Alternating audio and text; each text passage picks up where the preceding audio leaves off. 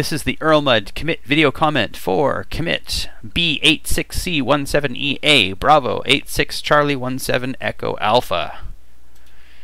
Let's see what this is. More lists to bit strings and re-enable tests. Swapped all the string lists to bit strings in the test suite. Spelled wrong. No, it is spelled right. Always gets me with the capitals. Changed erlmud body part to use bit strings. Re-enabled all the tests. So let's have a look here.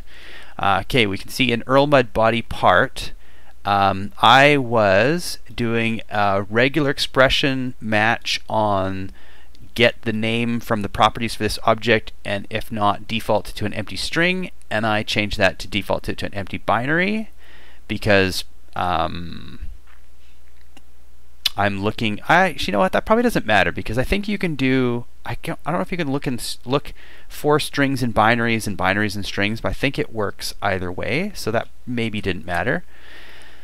And then I also, but might as well be consistent because that'd be weird if it was all bit strings and this was a list string. And then attempt. There's the owner of the process, the properties of the process or the object, the action that we're doing, the owner of the item, and then I was making sure this was a list, and now it'll be binary. And then so instead of saying pattern matching and making sure this had a list of at least one element, I'm now adding a where guard clause saying that body part name must be a binary. So it has to be, item has to be a PID, this has to be binary, and the action has to be add, or else the action has to be remove. So, and I took out some, I hit H in, I guess this uses less or info or something. Anyways. And then I commented a bunch of log stuff, and then in erlmud suite, you can see here, I had a bunch of stuff was, I did it again, commented out. And so I uncommented to make sure all my tests pass, and I believe they did. And then what's this? Oh, and then this is in the suite. So I, in the suite, when I'm doing all these tests, I send off an event, an attempt.